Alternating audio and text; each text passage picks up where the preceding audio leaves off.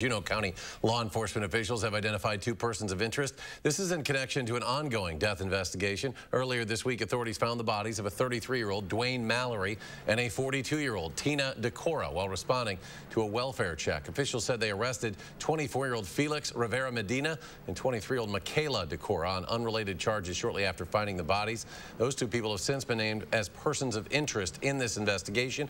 Law enforcement officials say they'll likely file charges against Rivera Medina and Decora, quote, in the near future as this investigation continues.